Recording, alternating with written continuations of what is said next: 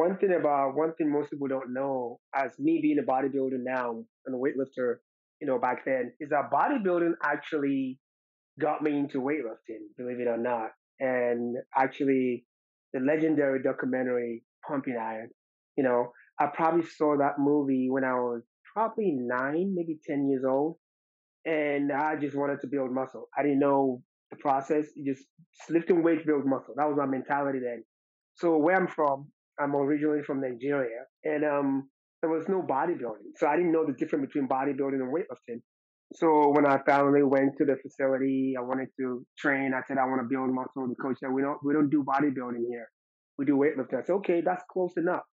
And didn't think I was going to take weightlifting serious, but the coaches saw the talent in me and how dedicated I am in the sport. So they started a program, and I went through the program, became the national Nigerian champion, went to the All African Games, won 3 silver, another 3 silver at the All African Weightlifting Championship, and then the program for the Olympic went on. And they went to '96 Olympics. Yeah, I didn't win any medal, but that was my dream. My dream was to represent my country in the Olympics, and I knew that I was going to go back to bodybuilding. But before my Olympic lifting career was over, I was, as you know, body Olympic lifters are not allowed to do specific bodybuilding movements, especially bicep curls, all the aesthetic exercises. So I was sneaking it in a little bit here and there because I knew at the end of my weightlifting career, I'm going to become a bodybuilder regardless. So I was just sneaking in, dabbing in posing, bodybuilding posing here and there. So after the '96 Olympics, I retired from weightlifting, and that's when my bodybuilding career started.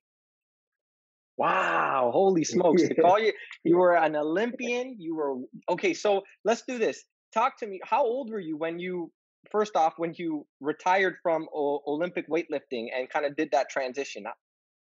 I was 23. 23. Okay. And Yeah, were you still in Nigeria at this point, or were you in the USA? I was already here in the US. Were you representing Nigeria at the Olympic Games? Yes, it was Nigeria that I represented in the Olympic. Yeah, it was Nigeria. Okay. I Yeah, see. Gotcha, gotcha. And so a lot of your training, was it taking place in Nigeria, like from your teenage years, or was that in the but US as yeah, well? it was in Nigeria. I mean, I grew up there. I was born there, and it's interesting. We didn't have the high tech, equipment and facility. And I think we wanted to just be better, regardless of what we had in front of us. I remember training with, bent bars, and sometimes some of the edge of the bars would slide off as we're lifting. So some of the bumper plates, the rubbers would turn off. When we don't even know if we're actually lifting 120 pounds or 119.5, kilos. So some of the platforms will turn up. Some of the platform you drop the weight, some of the platform would just the wood would just fly up and you have to get away from it.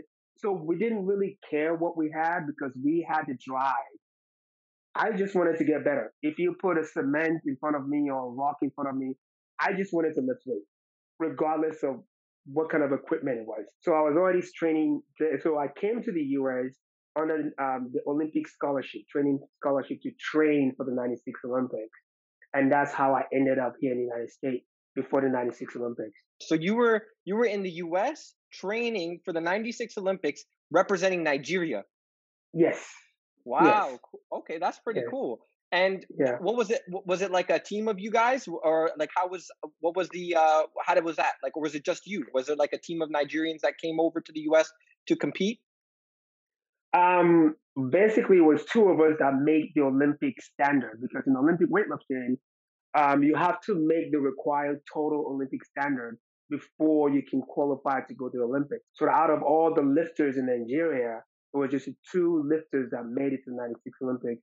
And that's why both of us came to the state under the IOC scholarship to train for the Olympics.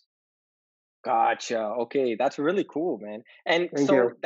yeah, absolutely. So how that must, first off, that must have been an incredible experience, right? Like, I mean, to represent your country at the Olympics, I'm sure, and in weightlifting, which is not an easy thing to do. Like, you must have been, Yes. yeah, at an elite level with that. Walk us through, like, what was your experience like? How was the placing? Do you remember some of that, or?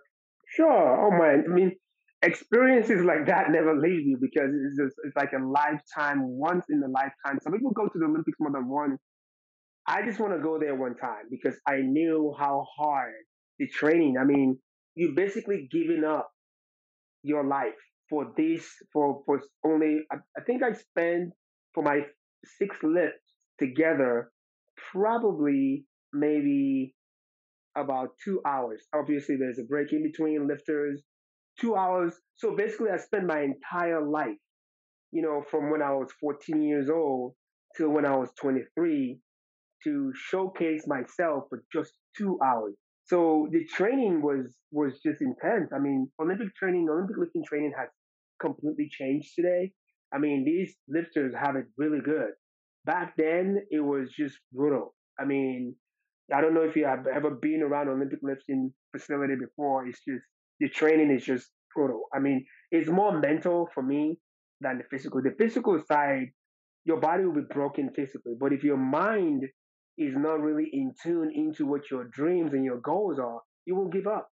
And coming from where I come from, like I said, we don't have the proper facilities, we don't have the proper medicals, the proper nutrition. And so you just have to go with your heart. You have to go with whatever you have from within, you have to pull it out every training session. So I think I had a dream. The dream was so big. It was so big in my mind that it doesn't matter what I go through or what I have to go through, I'm gonna make sure I'll get there no matter what. That is incredible.